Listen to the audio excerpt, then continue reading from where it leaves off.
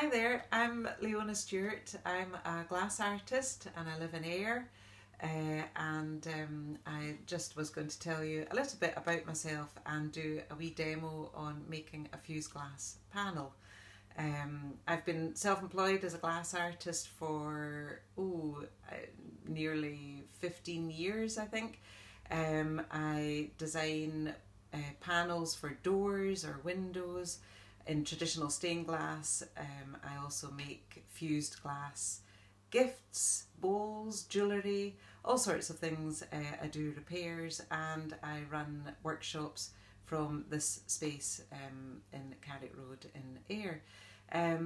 So obviously the lockdown has affected a lot of people in different ways. I've been lucky in that I've had some commissions to work on, so I've been down here in the workshop, which is at the bottom of the garden, so I'm lucky, and to be honest, the lockdown hasn't made that much difference to me in terms of my routine week to week, apart from having my husband and my children around all the time, which has been lovely, and great weather of course. Anyway, I'm going to do a wee demo here and show you how to make a fused glass piece. I have a design to start with. I'm working on a light box so that the light shines through my design and clearly through the glass that I'm cutting.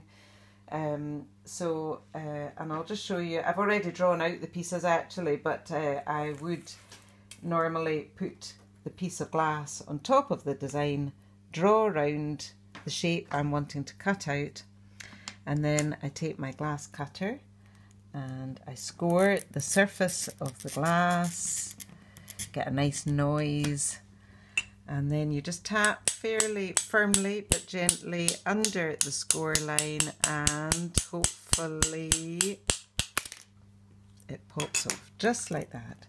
I'll just do a couple of screws to get around that curve.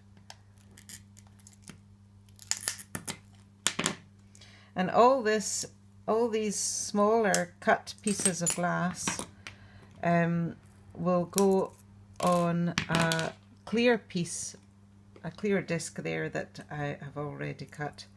And glass fusing is where the layers of glass, so that will then go on there. These pieces I've already cut out will go on there. And the process is, once I've got all this cut, it goes on a kiln shelf into a glass kiln, and it gets fired up to about 800 degrees centigrade, and basically the glass turns literally red hot and the layers of glass all melt together.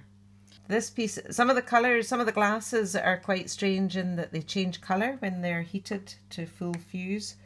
So the small curve that I have just done there will actually change to a canary yellow, bright yellow colour. And this piece I'm just breaking just now will change to a bright orange.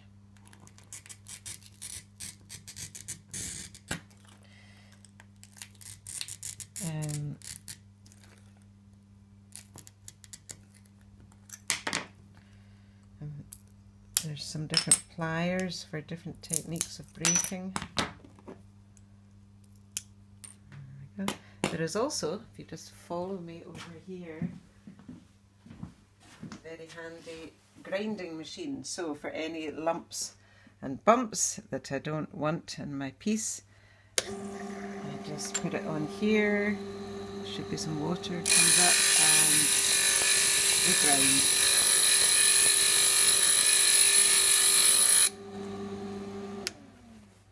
Do with some more water in there.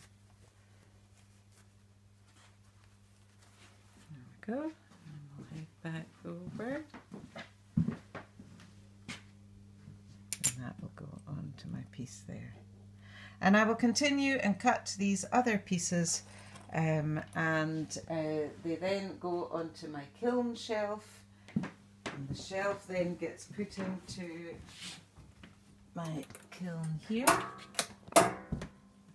which has the elements in the lid here, And it's an overnight process, so it takes hours to get up to the set temperature of about 800 degrees, and then hours to cool back down to allow the glass to anneal and cool without breaking. If you do it too fast, either up or down, the glass tends to break. The finished piece, as if by magic, I have a piece here that I made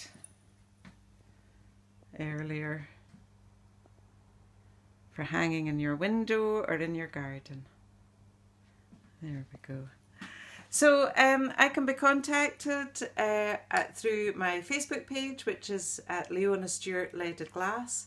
I have rather confusingly 2 websites. One is leonastewartleadedglass.co.uk, which shows you links to all the commissions and window panels I've made, also to a section that tells you about workshops.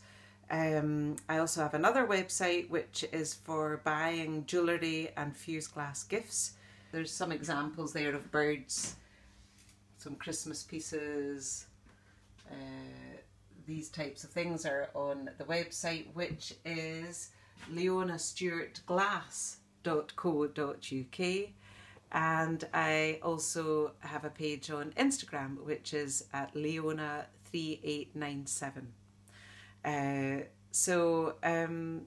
Yeah, I hope you've enjoyed this little demonstration, and I hope everyone's keeping safe and well, and please get in touch at any point. Thank you.